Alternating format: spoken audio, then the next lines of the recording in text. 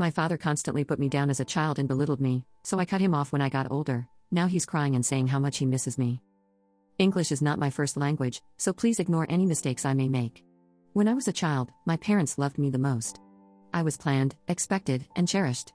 We didn't have much money, but they worked a lot, and they tried their best to show their love. This never changed with my mom. Obviously, she's not perfect, but she was always looking for ways to become a better person, to express love, and to learn from her mistakes. Unfortunately, the same cannot be said for my dad. Everything changed when I was 12 years old.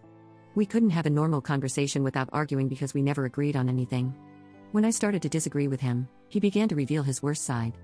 He constantly insisted that I needed to be perfect grades and perfect behavior. The only grade accepted was an A+, anything less, and he would berate me, calling me stupid, dumb, lazy, and saying I would never amount to anything. But even if I did score an A+, he would claim I had only done the bare minimum and didn't deserve any praise. During that time, I was bullied relentlessly at school because I openly showed that I liked girls more than boys. I had no friends, and people would always call me names, throw food at me, and mock my appearance. I felt unloved at both school and home, with no one by my side. I remember showing symptoms of depression since I was 9, and they only worsened as the years went by. When I was 14, I made some friends, and they invited me to a show. I was thrilled and went straight to my dad to ask for permission. His response was, "Since when do you have friends? Since when does anyone like you?" He loved to say that no one liked me and that I was unpleasant, insinuating it was my fault for being alone. One day, he discovered I hadn't done my homework, so he printed a sheet saying so, wrote shame on it with markers, and hung it on my bedroom door. He even threatened to invite his friends over to see the paper and embarrass me further, saying that I should be as embarrassed as he was having me as his daughter. I learned to never cry or show any sign of weakness because every time he saw I was hurt, he smiled like he's accomplished something he wanted a lot.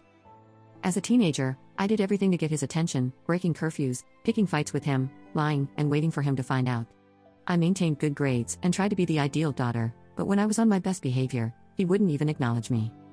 He always said I was the perfect daughter to his friends in a way that shows he did a good job raising me. He never accomplished me when I was accepted in college, but told all of his friends I was smart. To people outside, he seemed like the perfect dad who raised the perfect kid, but at home I was just lazy and stupid who would grow up to be nothing. I later learned from my therapist that is what you call a narcissist, so that's explained a lot. When I turned 20, I met my girlfriend, and we decided to live together.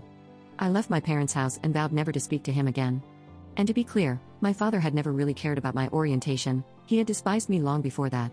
He never attempted to reach out to me, but when I decided to cut contact, he told everyone that I was ungrateful, that I hated him, and that he was a poor abandoned father. However, no one believed him, not even my mom, sister, or his own mother and sisters. Now, 4 years later, I'm happily married and pursuing my second degree.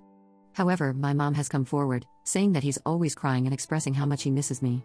I told her that I'm open to talking to him, but only if he's willing to acknowledge his mistakes and apologize. Unfortunately, he told her that he did nothing wrong. I want to emphasize that I've been in therapy since I was 12, and it's the only thing that prevented me from ending my life.